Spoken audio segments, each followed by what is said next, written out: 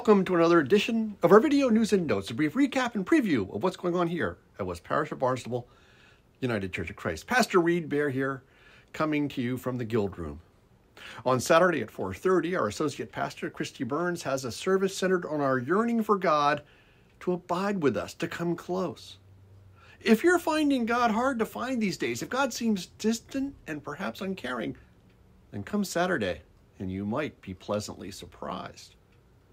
Sunday at 10, our service will be blessed by speakers from two of the Cape nonprofits we support through our giving to outreach, Capabilities and Habitat for Humanity Cape Cod.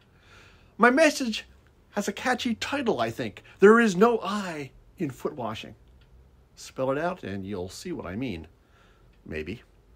I'm excited about our new Spotlight series, the way we think will help us get to know one another a little bit better. It's easy, just 5 simple questions. So when I ask you to take part by being interviewed, I hope you'll say yes.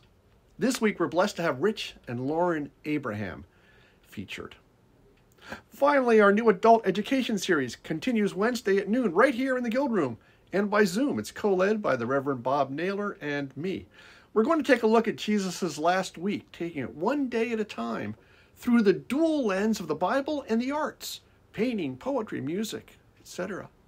This is for everyone who wants to know more about Jesus' last week, and for everyone who might find that the arts help them gain insights that go beyond what a text can offer.